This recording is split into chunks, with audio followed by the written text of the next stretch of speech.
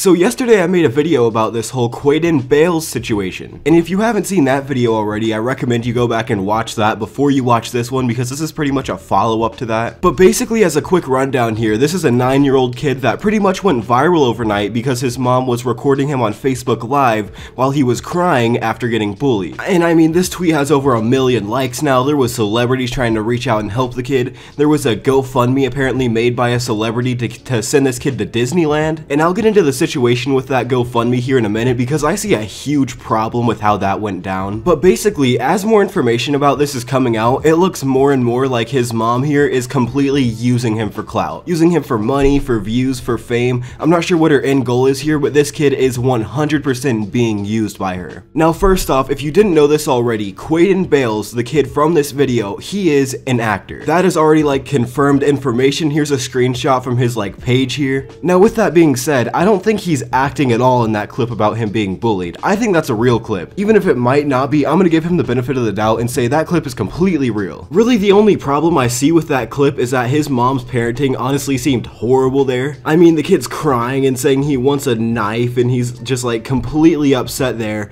and his mom's doing nothing except recording him. To me, that just seems like awful parenting. Maybe I'm alone on that one, but that's what it looks like to me. Because I mean, this kid has some pretty ridiculous posts on social media. Because I mean, look at this. What kind of parent lets their kids post stuff like this? Now, and here's a picture of this 9-year-old holding up the middle finger, and here's another picture of him and his mom holding up the middle finger together. Like, I'm sorry, this mom here seems like a god-awful parent. Now, the last thing I want to talk about here is the GoFundMe that was created to send this kid to Disneyland. So pretty much right as this situation blew up a couple days ago, this comedian Brad Williams set up this GoFundMe for this kid titled "Let's Send a Wonderful Kid to Disneyland." Now, don't get me wrong, it's pretty cool the internet has this power that a single social media post can get almost $500,000 donated, but there's a pretty large problem with this one. This kid doesn't need money. This family is rich. On his social medias, this kid is sitting here in full Gucci outfits. They do not need money. This kid is posing with cars and full Gucci outfits. He does not need money to go to Disneyland.